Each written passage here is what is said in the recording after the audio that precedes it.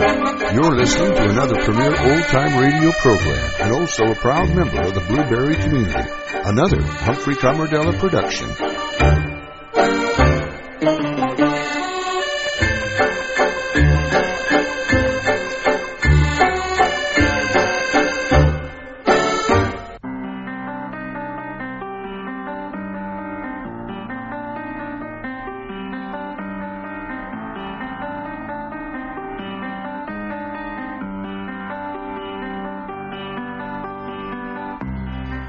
Simenon Maigret, a series of plays based on the novels of Georges Simenon.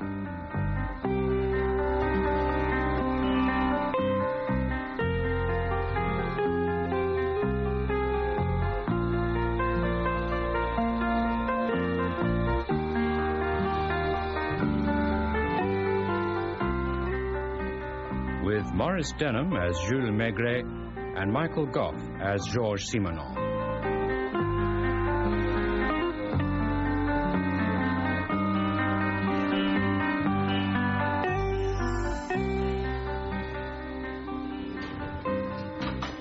Well, Jules, what will you have to eat? Oh. Why so gloomy? Well, I'm supposed to be on a diet, George, and I'm very hungry. Order as you please. You are my guest. The lamb here is very good. Oh, God, no. No, I better have a plain tornado and salade de tomate. No dressing. No pommes frites? No. Are you trying to get me divorced? Being a friend, I'll have the same. It's not only your diet that is making you so gloomy, is it, George? You've been quiet ever since we left the toy shop. No, take no notice. I was only... Ruminating? Well, I suppose so. Why should buying a Christmas present for a child, and thank you for your advice, I think the train set an admirable idea, but why should a toy shop cause such depression?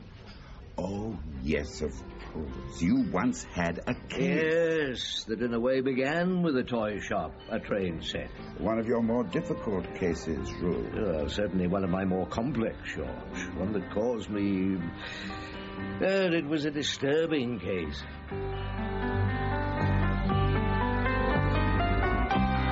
Maigret Has Scruples, translated by Robert Egglesfield and adapted for radio by Edward Bruce.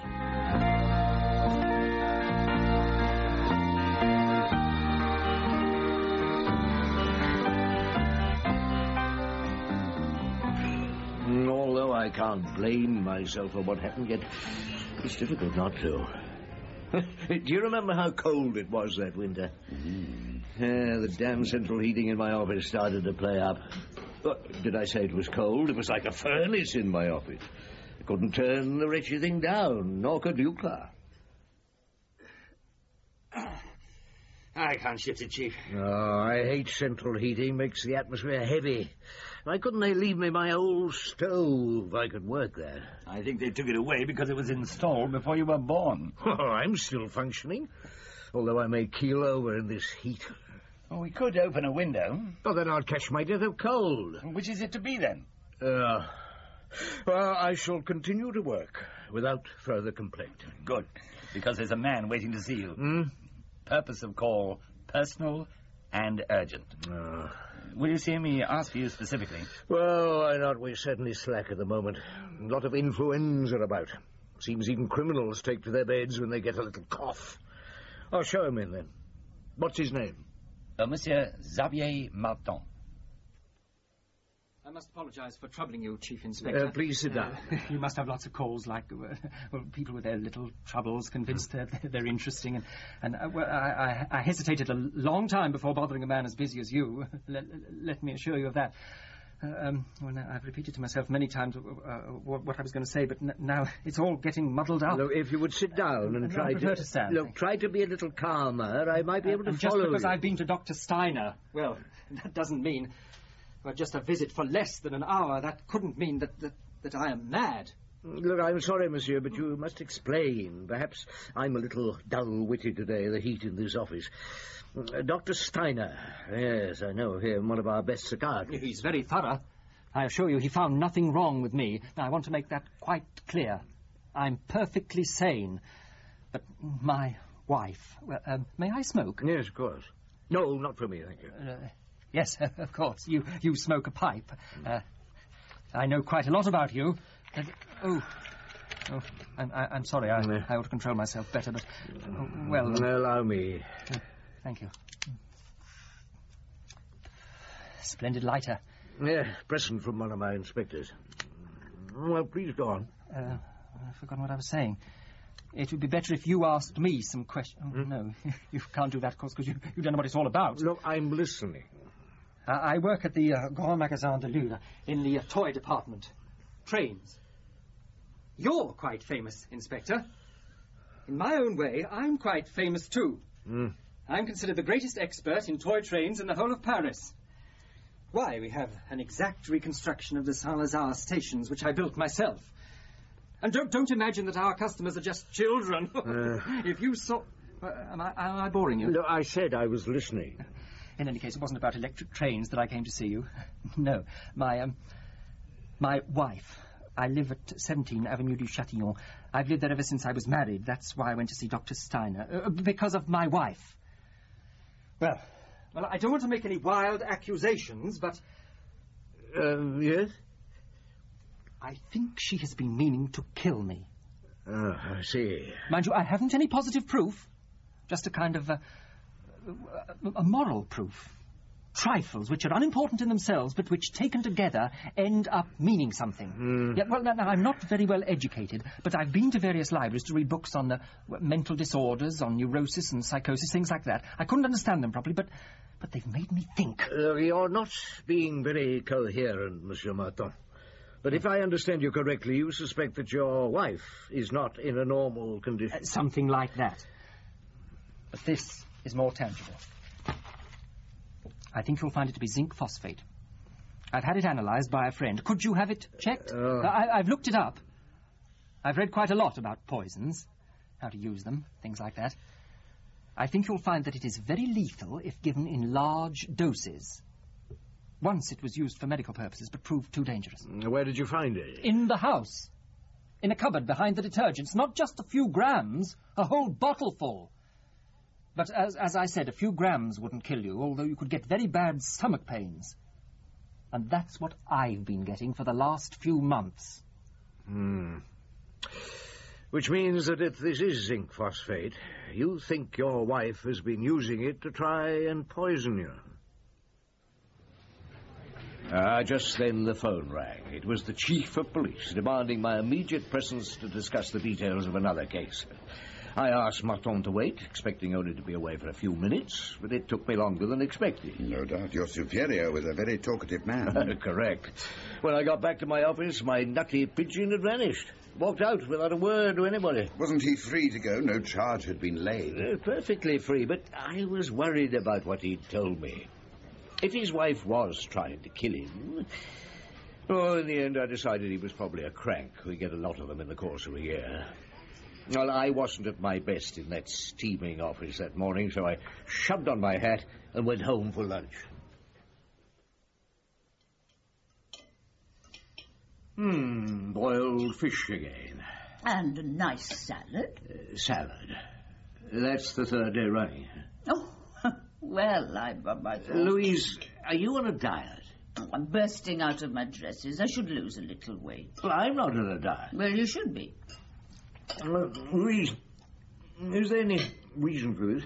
Losing a little weight is always a good thing. Yesterday I noticed you pause for breath coming up the stairs. I thought you were out of breath. That's why I stopped.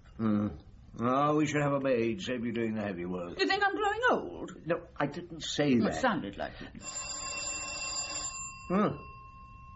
Who could that be at this time of day? I'll go.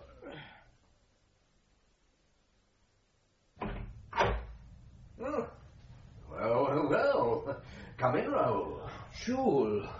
What are you doing here? I said I'd drop in on Louise if I was passing. And you were passing at this time of day? Oh, why not? Oh, if I've disturbed your lunch, please carry on. What's happened? In what way? Oh, come on, Pardon. You're not only a close friend, Louise, and myself, you're also our doctor. I certainly don't suspect you of having an affair with my wife, yet you arrive at this extraordinary hour and... Louise, the diet. She's ill. There's nothing to worry about, Jules. She didn't want you to know, that's all. But she's been a bit off colour. I didn't realise you'd be here for lunch. I should have come later. Look, she's been to see you and didn't tell me. Is it serious? I just told you. She's a bit overweight. And her circulation isn't all it should be. We're all getting older. Minor repairs are necessary. And that's why she looks so flushed sometimes. Yes. I've given her some pills. Look, I've disturbed you. Why don't you finish your meal? No. I think I shall have a glass of wine instead. Will you join me? I better not. I have a couple of patients to visit later. Ah. But you are free at the moment? Why? Well, I'd like you to spare me half an hour, a sort of consultation, if you like. Yeah. Something that came up this morning in the office. I tried not to let it worry me, but it has. It's not exactly in your field, but you might be able to help me unofficially.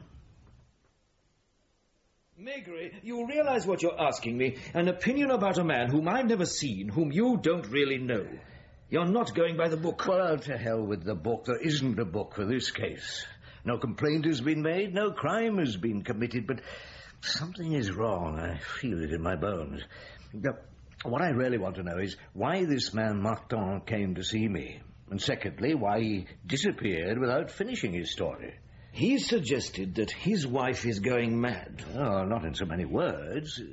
Why? Well, that could be an indication that he wasn't exactly stable. A sense of persecution, an unfounded one. I don't know. I'm a family doctor, not a psychiatrist. The barrier between a man of sound mind and a psychopath is a fragile one. The psychiatrist he went to, Steiner, he might help us? Steiner's a tricky customer. Oh, yes, I know. I've watched him as witness in the size quarter. All right, Jules. I'll phone him. Better I than you. As a doctor, I might get something out of him. I'll let you know later if I have any luck. Oh, I'm going past the Quai des Orfèvres. Do you want a lift? Oh, just tell Louise I expect to be in for dinner, the usual time.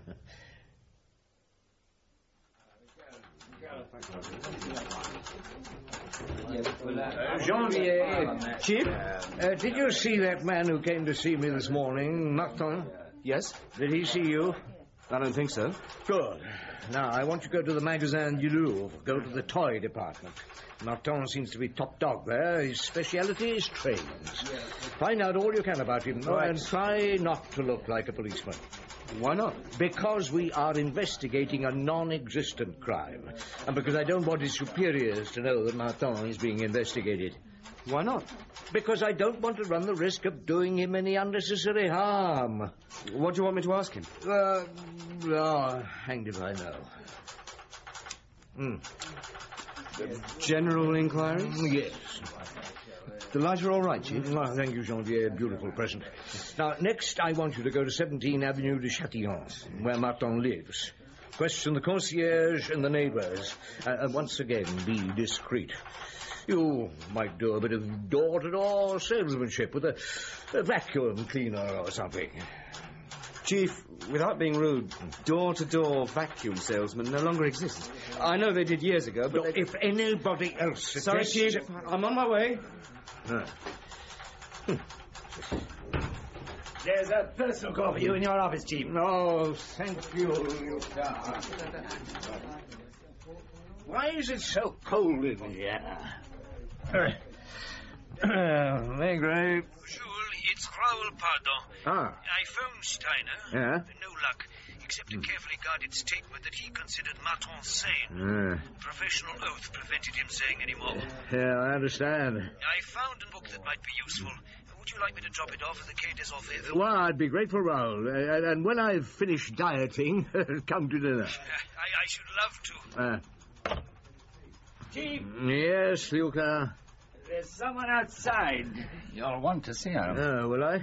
Who is it? Why is it so cold in here? Well, I had the maintenance men over here while you were at lunch. They turned the radiator down. Well, then turn it up again. Who will I want to see? Madame Martin. Personal matter, she said. Madame Martin? Well, what's she like? Elegant, expensively dressed. Different to her husband. Oh, show her in, Luca. Right, Chief. Madame? Thank you. Chief Inspector Maigret. That is correct. Come in, Madame Martin. Thank you, Lupin. Right, sir. Will you sit down, Madame? I expect you know why I am here. Should I, Madame? I, too, have been to Dr. Steiner. No doubt my husband told you that when he came to see you this morning. Well, you must excuse me, Madame. I followed him here. I saw him come into the building. Did it surprise you, seeing him here? You know what he came to see me about? I can easily guess. His mental condition, his despondency, his fear of my trying to kill him, his fear that he's going mad. If only he knew it. Xavier has no need of an interview with a policeman. He needs treatment from a psychiatrist. I've told him that. You suggested to him that he might be neurotic. Of course. When you consider his behaviour, what else could I do? He's always been a little odd, but lately... First, he came home complaining about his superiors in the store. Next, about a new salesman whom he accused of trying to worm secrets out of him. About toy trains, of all things. Don't you find that ridiculous? You think I'm being uncharitable. People don't make fun of me because I design and sell brassieres and corsets. Yet that is my work, and I do it successfully. There will always be a market for the middle-aged and the vain. Yes, Madame, I'm sure you're right. But to get back to Xavier's behaviour. For example, one evening he told me, "You'd make a beautiful widow, wouldn't you?" Then he went on to say that without him I should have a brilliant career, that he was an obstacle to my success. That's when I suggested he should see a psychiatrist. I thought I was being helpful. Do you know his reply? He said I was trying to persuade him he was mad. Can you believe that? Another oddity of behaviour. At meals, he waits until I've swallowed my first mouthful of food before he will taste his own. Is that the action of a rational human being? Madame Martin, when your husband went to Dr. Steiner, did he tell you the result of his consultation? He told me nothing. I went to see Dr. Steiner myself. But he refused to comment about Xavier. What more could I do? After my visit, I found Xavier even more difficult, more secretive than ever. Then yesterday he suddenly said to me, "Whatever you do, no matter how cunning you are, there will be somebody who will know about it." I was afraid. That's why I followed him here this morning. Well, I've tried to give you some idea of the situation. Now I'm ready for any questions you may care to ask me. Exactly why did you come to tell me all this, Madame Martin? Do you want your husband certified? I don't remember saying anything which would entitle... Look, you've just admitted you are afraid of your husband. I'm afraid for him, not of him. Because whatever happens, I'm capable of defending myself. Yes, I'm sure you are. Then what do you want me to do? Do you want me to make a formal application for him to be examined by a mental specialist? Certainly not. I've never suggested such a thing. You work all day, madame? Yes. Selling foundation garments? I work with Monsieur Harris of the Rue Saint-Honoré. I receive a fairly high percentage of the profits from the business, although I have no share in it. Nonetheless, you're in a good position. Better say than your husband's, right? Well, I hadn't thought about it. I suppose so. Why? Well, sometimes a man doesn't like a situation like that. Did you always have your present job? No, I was once a sales girl in the Magasin du Louvre. That's where I met Xavier. But about 5 years ago, Monsieur Harris was looking for someone to run his lingerie business. I thought it could be interesting. It is now one of the best 3 in Paris. Is your husband jealous of your success? Well, I suppose it's possible. Or perhaps of Monsieur Harris? I find that an unnecessary question. Maurice and I have a very happy relationship. There seems to be nothing else I can tell you. Perhaps I've been rather foolish. I came here, I suppose, with the vague idea of confiding in you, of expecting some help. As you don't believe me, as you think I'm imagining things unnecessarily... Madame, do you use zinc phosphate? Yes. Oh, good heavens! Xavier's found it. I use it to get rid of the rats, both at the Rue Saint-Honoré and at home. It's very effective. Is he suggesting I'm trying to poison him with it? Something like that. Then I must explain it to him tonight. I told you, Chief Inspector, he needs treatment. Only her hands betrayed her nervousness. It was curious in view of her outward calm, but somehow it made me uneasy. I'd had 2 extraordinary interviews that day that added up to nothing. Innuendos, no facts, nothing tangible that I could get hold of, except a little bag of powder which the laboratory had correctly analyzed as being zinc phosphate. Used to kill rats. Exactly. That evening, I took home the book on psychiatry that Raoul Pardon had delivered to the Quai des Orfèvres. Hardly part of your job. No, but I needed all the help I could get to try and understand these 2 extraordinary people, to understand their real reason for coming to see me. I looked for phrases, for attitudes, anything which might explain them.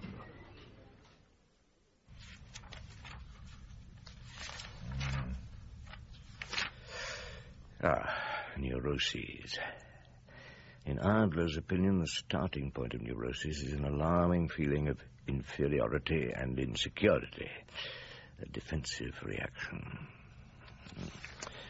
Mental syndrome, the feeling of incapacity is dominant. It sounds possible in Martin. Neither do they consider themselves blameworthy or at fault. Their pride is characteristic. Arrogance. They bring it into the home. Does that apply to Martin and his wife? Could apply to both of them. Could describe half the population of Paris. What, dear?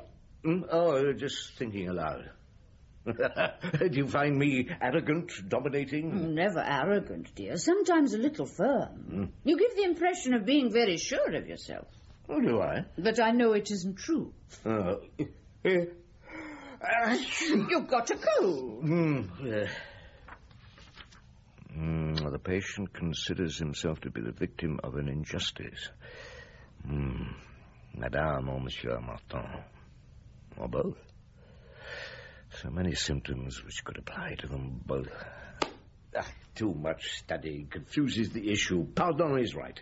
The difference between insanity and normality is a fragile one. A difficult case? Look, I don't even know if I have a case.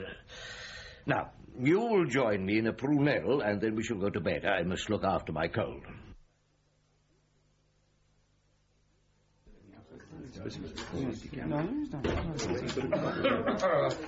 Morning, Chief. I thought you'd overslept. Good morning, sir. How's your cold? I haven't got a cold. Well, Janvier, not a lot to report. Look, have you got a match? But you're lighter, Chief. Oh, yes, of course.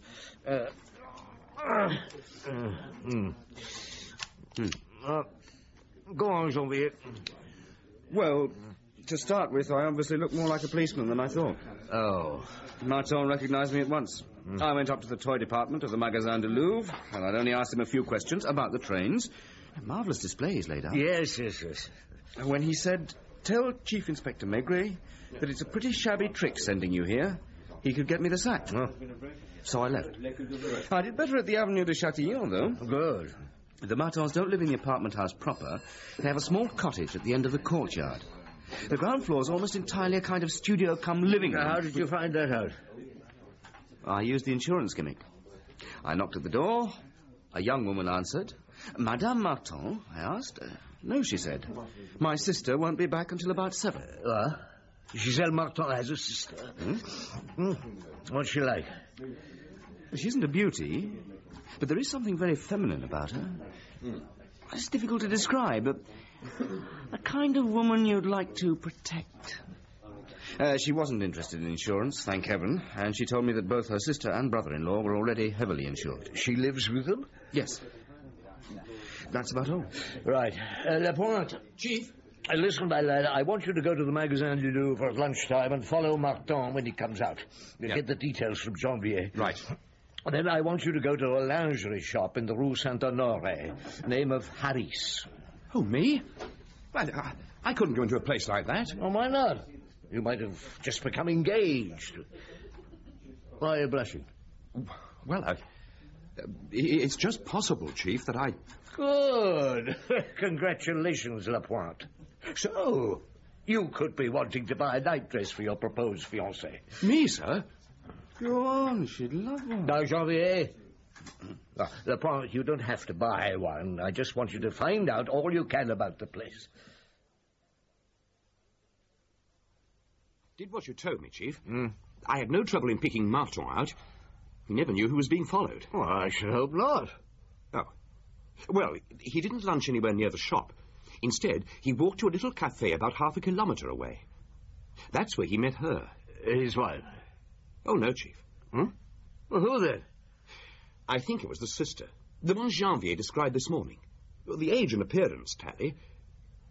They didn't kiss, but I think they're lovers.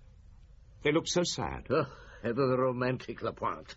Well, I was just trying to give you an impression. Yeah, I understand. You think they're in love? Oh, I'm certain of it. I'm sure they aren't unhappy, because...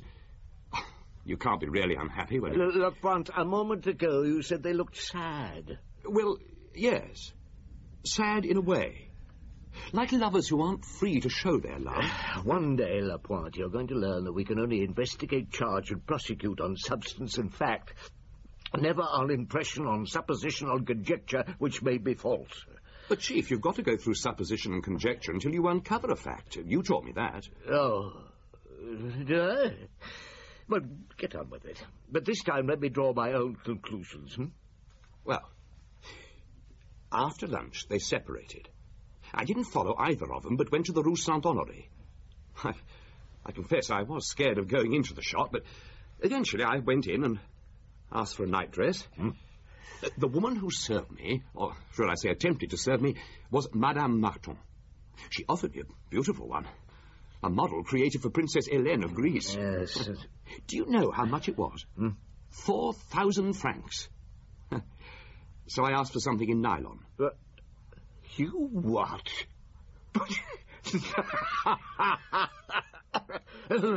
No, I'm sorry. I didn't mean to... Oh, that's quite all right, sir.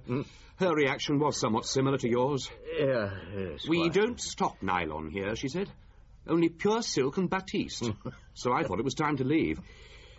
Just as I was going, a well-dressed man came in and went straight into the office at the back of the shop. Madame Martin followed him. As I went out, I heard them laughing and looked back. Madame Martin reached up and smoothed his hair, and then kissed him on the cheek. They were completely at ease with each other. I won't swear that they are lovers, but... Look, I said I'd draw my own conclusions.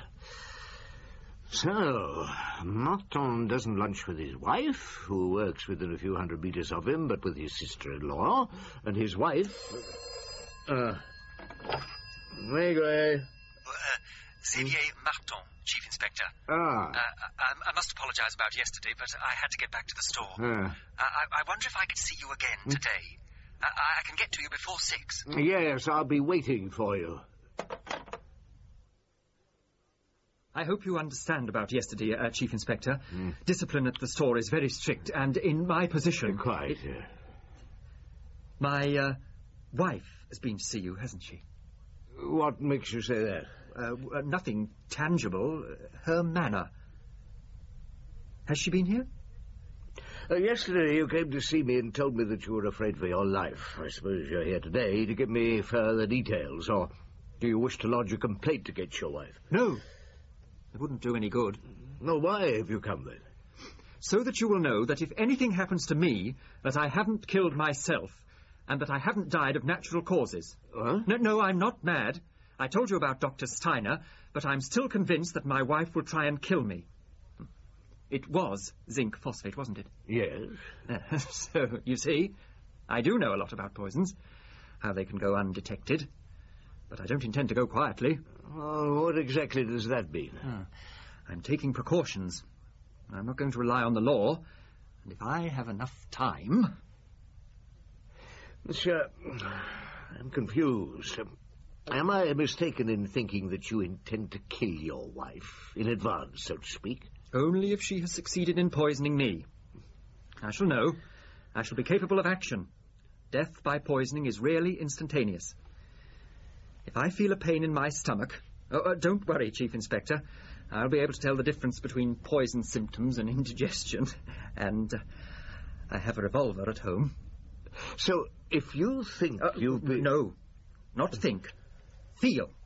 Feel that I've been poisoned, then I shan't hesitate. I'll shoot her. Oh, you made a very serious admission, Monsieur Martin. Not sure that I shouldn't send you to the special infirmary for examination. Is that really necessary? You can check with Dr. Steiner. Well... Oh, I see.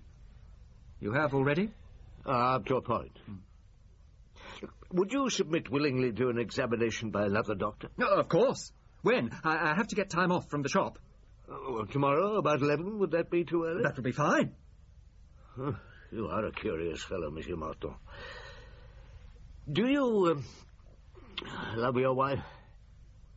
I did, once. Well, how does your sister-in-law fit into all this? Oh, you have been making inquiries. She came to live with us about 2 years ago. That's when I began to realize what Giselle was really like, when my eyes were opened. How do you mean? Her dislike for her sister. I found it unnatural. And Jenny's so different, so gentle. Well, sisters don't always like each other. Oh, it's much stronger than dislike. She puts up with Jenny because she's useful. Jenny keeps house for us as a way of contributing to the rent. It's convenient for Giselle. She can pursue her business career and her affair with her employer without interference. Oh, you think she and Monsieur Harris are lovers? I know they are. Then why hasn't she asked you for a divorce? Monsieur Harris is married to a very wealthy woman. Well, what about you? What would you like? You said your eyes were open when your sister-in-law came to live with you. In what way? Well, when I realized that there were other sorts of... You love her? Yes. She's your mistress? No. Does she love you? I think she's beginning to. Oh, is there anything else you want to tell me? There's an insurance policy. A joint one. It's been arranged so that the surviving partner benefits. Then you have as much financial interest in your wife's death as she would have in yours. That's why I mentioned it. It would enable her to buy an equal share in the Saint-Honoré shop. Well, if there's nothing else, Chief Inspector. Well, I hated to let him go. If anything was going to happen... No, I had to do something about it. Lapointe and Lucas were the unlucky ones. I arranged they should spend the night observing the house in the Avenue de Châtillon. Lucas agreed to take over from Lapointe around midnight. What did you do? Oh, I went home to bed, of course. I had to look after my cold. I thought you said you didn't have one. No, I had to keep up the morale of the office, didn't I? Well, I went to bed early. Just as well. The phone rang at 6:30. Jules? Lapointe, Lucas... Chief Inspector Maigret? Yeah. Oh, this is the emergency service, Inspector Joffre. Oh, what is it? We had a phone call from a woman a few moments ago. A woman? She asked me to get in touch with you and to tell you to go to the Avenue de Châtillon straight away. Said you know all about it. Did she give her name? No. Oh, thanks.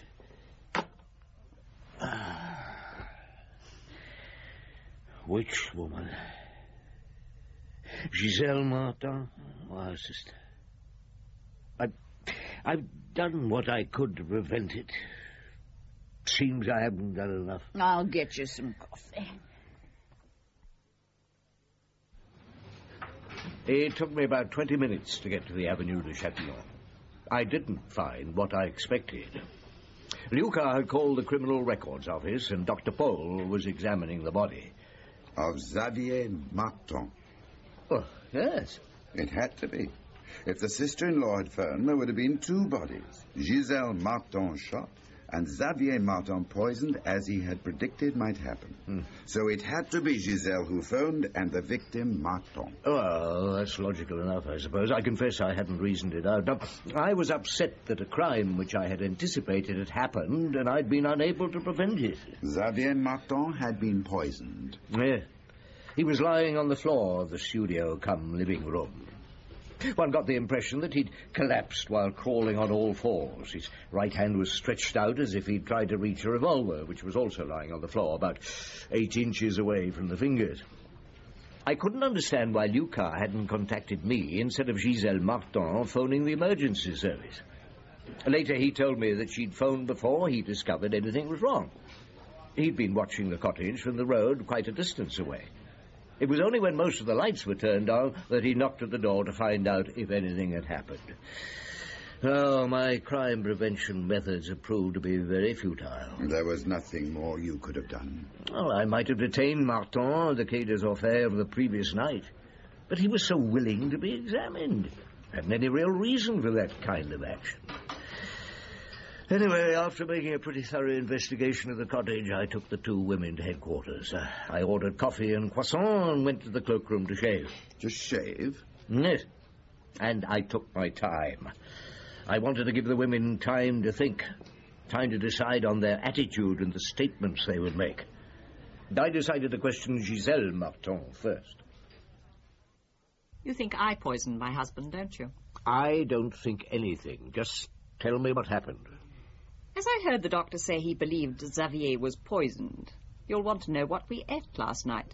Who prepared the meal? My sister, as usual. Do you hate her? Is that what Xavier told you? Something like that. He was quite wrong. I'm merely indifferent. She's a very spoiled young woman. What did you eat? Soup, ham and salad, cheese and pears. Coffee? Yes. Jenny prepared that also. She brought it from the kitchen on a tray. You don't help in the kitchen? Seldom.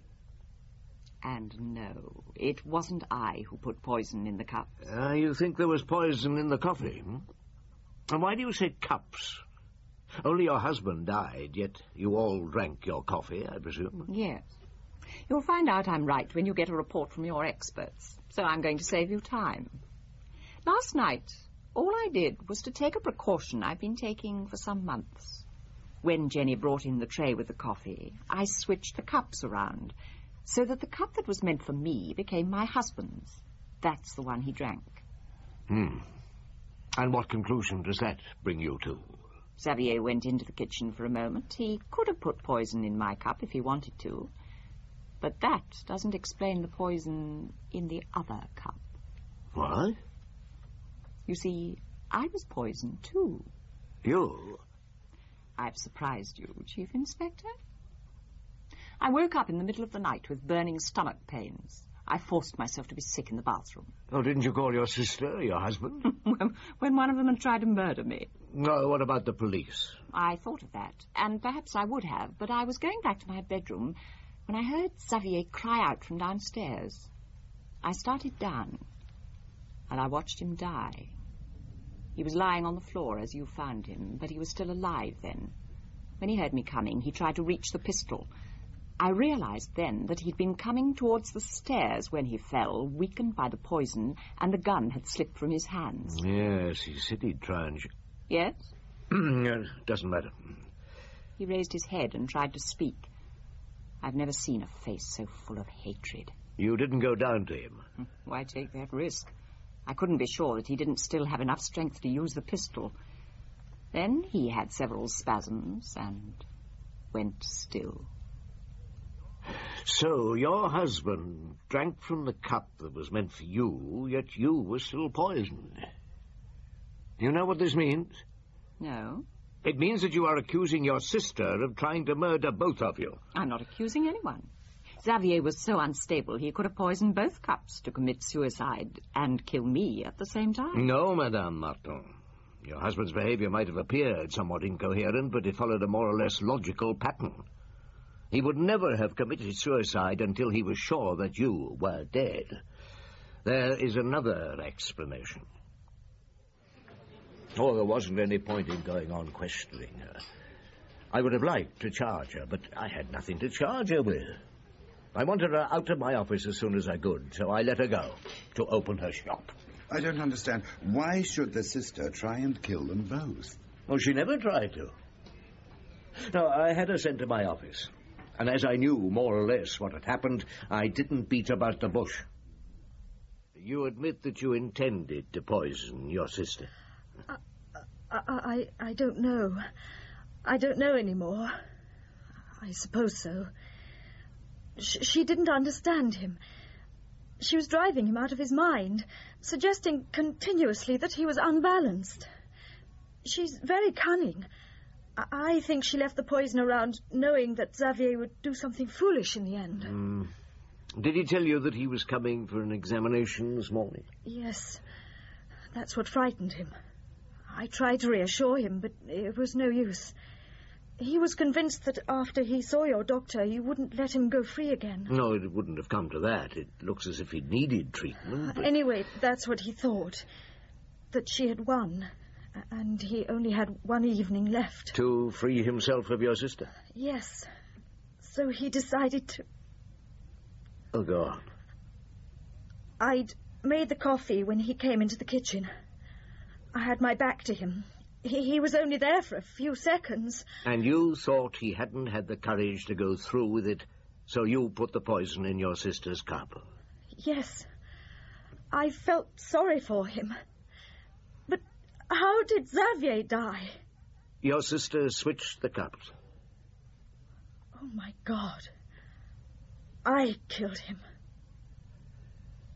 Well, it's a pity he didn't tell you exactly what he intended, and then you wouldn't have been so deeply involved. Xavier didn't intend to get rid of your sister by poisoning her.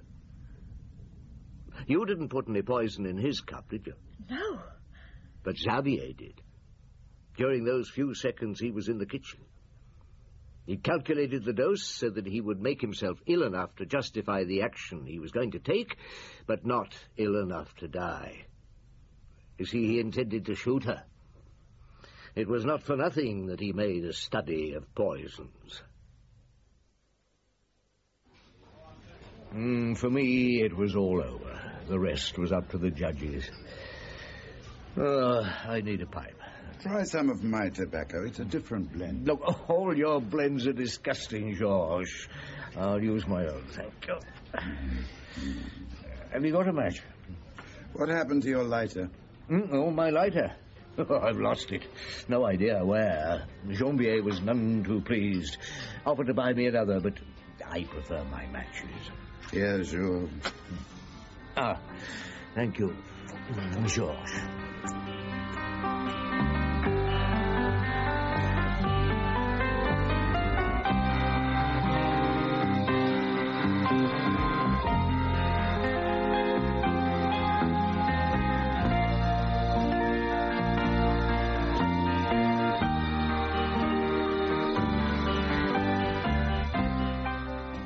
In Maigret Has Scruples by Georges Simenon, translated by Robert Egglesfield and adapted for radio by Edward Bruce, Maurice Denham played Jules Maigret and Michael Gough, Georges Simenon. Luca was Brian Haynes, Lapointe, John Rye, and Janvier, Sean Barrett. Louise Maigret, Irene Sutcliffe, Xavier Martin, Malcolm Reed, Giselle Martin, Pamela Lane, Jenny, Jill Schilling, and Dr. Pardon, Douglas Blackwell. The play was produced and directed by Glyn Dearman.